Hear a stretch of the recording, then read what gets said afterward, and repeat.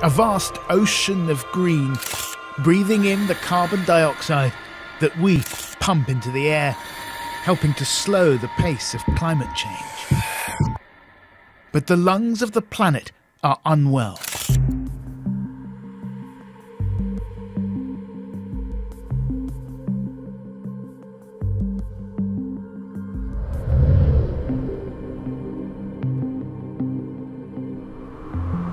Forest biomass is important because biomass describes how much matter there is in the vegetation, and it's important for climate because half of that mass is carbon. So when forest biomass changes, for example if it's destroyed by deforestation, that carbon is released as carbon dioxide into the atmosphere. And this is a very big source of emissions to the atmosphere. For example, it's actually 6 billion tonnes of carbon per year, about. That's 1 tonne of carbon per person for every man, woman and child on the planet. So it's part of the climate problem. Forests are also part of the climate solution because as they grow they take up carbon dioxide from the atmosphere, and so they're central to the world's attempt to reduce global warming. The Biomass Mission is a specific mission designed to measure forest biomass across the globe. It uses a very special wavelength, which is called P-band. It's about 70 centimetres.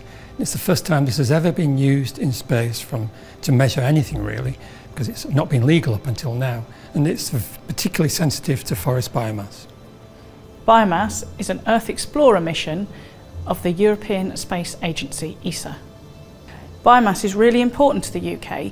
Quite a few years back there was an open competition for scientists to invent new missions that are needed to measure the parameters of our Earth. And Sean Quegan from University of Sheffield won that competition against all the many inputs from across European scientists, the European Space Agency, and industry then bid to build it. And we're really proud that Airbus in the UK won that bid to be the prime contractor. So I think this is the first time an Earth Explorer, which is a fully ESA mission, an ESA research mission, has been both invented and built in the UK. The UK has expertise in both the scientific part of the mission and in the technical part of the mission. For the science side, there are people like me who's an expert on radar and these sorts of sensors and calibrating them, and actually models for carbon cycle and measuring carbon on the ground. On the technical side, we've got people who work down in Airbus who are actually building this mission and putting it all together. So it's both aspects and why the UK is essential to make this mission a success. This is a European Space Agency mission, and so it's not just UK, quite the contrary, it's spread across expertise, not within Europe but also across from the US. So I lead a science team which is, I think, 11 different nationalities, where it's an international effort to produce this thing. The collaboration of people working on measurements on the ground in countries across the planet are essential for the mission to work, because we need to make sure the measurements are accurate and that countries have confidence in using them. So people are making measurements that they trust on the ground are part of the calibration and validation process for the satellite. Well, as science lead for this mission, I've got the privilege of leading a group of people who are absolutely expert in a whole range of areas which are all will use the mission to be a success.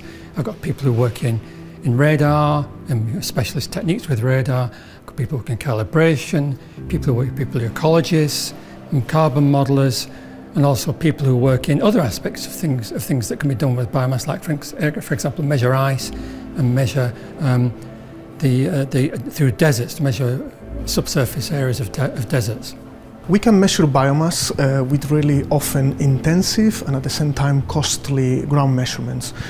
In some cases these measurements are destructive, so when possible we try to avoid this kind of things, but other times can be just normal inventory measurements of vegetation, like different parameters like height of the trees and the weight of the trunks, and then we try to relate this to biomass. We need measurements from space because our field observations, our ground measurements are not enough to actually characterize the biomass globally.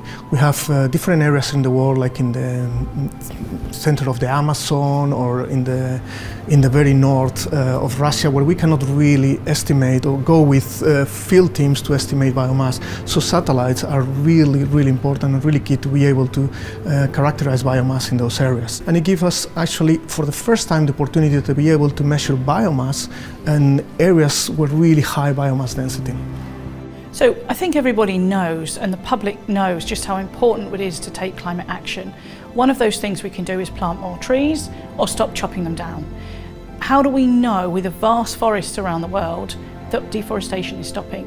Biomass is going to provide us with a tool for measuring the carbon from the forests that we have, and without that it's very difficult to understand the global picture of carbon that's coming from our forests, and therefore how well we're doing with taking climate action and stopping dangerous climate change.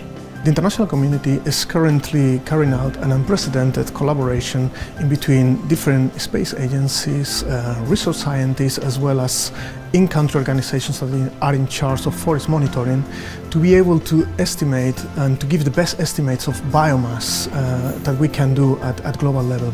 For this reason, the European Space Agency, ESA, and NASA have been developing an online platform that will allow collaboration in between scientists and professionals on the field, where we can combine not only data but also work with algorithms and satellite data.